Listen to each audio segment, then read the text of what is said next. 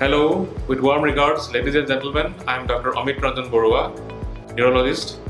You can meet me at GNRC Guwahati campus. Every year on 29th of October, the World Stroke Day is being celebrated across the globe.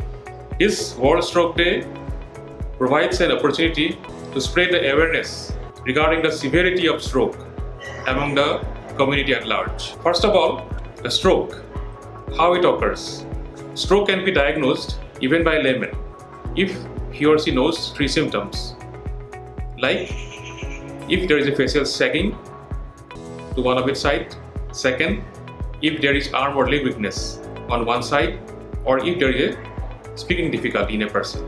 If these three symptoms occur in a person, then we can say or we can confirm that the patient has suffered from a stroke. And also, stroke is treatable, it is preventable. If these symptoms occur in a person and present before you within 4.5 hours, that we call it a golden hour, or more practically the window period of stroke, then there are some medicines that we can give, like the thrombolytic therapy in a well-equipped thrombolytic therapy unit or in a stroke unit. Secondly, stroke can happen to any one of us.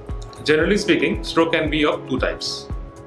First, the ischemic, second, the hemorrhagic stroke. The ischemic stroke occurs because of the blockage of the blood vessels supplying the brain. The second one, the more commonly known as the hemorrhagic stroke. The hemorrhagic stroke can happen due to a rupture or burst of a blood vessel inside the brain. Both are of the devastating conditions, and treatment modality are different in both the conditions. If somebody asks me about the prevalence of stroke, then I would say that out of 1 lakh population, 150 to 200 persons can suffer from stroke in a year. So, as you can imagine from this data that how devastating the stroke is, how common it is in our community. Yes, of course, there are some risk factors for stroke, and these risk factors can be preventable. For example, if the person suffers from high blood pressure, if the person suffers from diabetes mellitus, if the person has ununiform or haphazard lifestyle, then these are some contributing risk factors for stroke, and these risk factors can be preventable.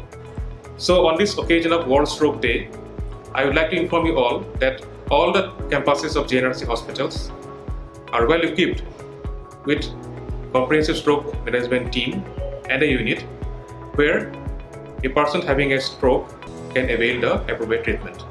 Thank you.